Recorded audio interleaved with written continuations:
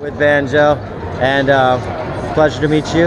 Okay, so first question, how are you enjoying GlassVegas? What do you think of the GlassVegas event? Cup runneth over. Been coming to trade shows for 20 years. This is by far the best. It's on. I can see it. I've been watching it from the perimeter the last couple of years. Very stoked I came. Absolutely do whatever I can to support this show and keep it moving on into the future for decades. Very cool. Alright, second question I want to ask you is, where do you see the glass blowing industry evolving to in the future? I think we're pretty much just about there right now, and what that is it's become a container for all kinds of different people and a lot of different backgrounds and interests. And once upon a time, people would have to go to like the hippie show or the Dead concert or the reggae show or something to come into contact with a lot of this, woke stuff and spirituality and chakras and organic food and all kinds of things like that. That once upon a time, only those of us who were like just misfits and were looking for something else would go find these strange little countercultural scenes and learn about this type of stuff.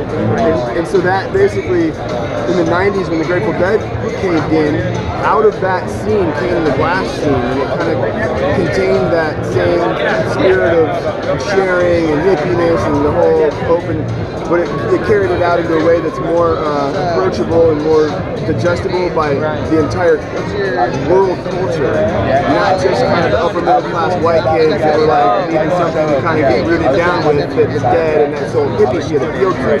So we're there right now as far as I can tell. Like, it's blown up, and when we see what happened in the Dead scene when it blew up in '87 with MTV and letting all the college kids know, it destroyed it and it caved in under its own weight. But at that point when that happened, the glass scene emerged from it, and it was like a super monster charged with the vibe from all of those years, which the Dead had kept that 60s psychedelic, open tribal, love yourself in the neighborhood vibe. The Dead had basically preserved that all the way from the 60s when it was doing the summer love thing, and then the government came in and made it fucking, outlawed the psychedelics, and pumped in the heroin and the fucking speed and shit today.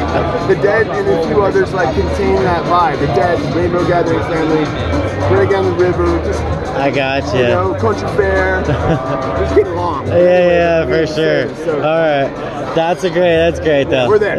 Okay, so the final question here: what advice do you have for new glass blowers or artists starting right now? What advice do you have? I would say find somebody who's doing it, and doing it like as a living, maybe, like somebody who's doing it all the time. Doesn't really matter how good they are. Just find somebody who's doing it all the time, and find out what you can do to help them out and be able to hang around. And maybe you've got somebody that they like you and they want to see you flourish, and they might start teaching you stuff. That's how it was for me. I got a kid who needed to pay his oxygen bills on his dad's oxygen account, and I came in and paid those bills for him, paid the bills, paid his oxygen, learned how to push poles, learned how to make a pipe, Very cool. That's great. It's yours. I appreciate that. Thank you. Okay.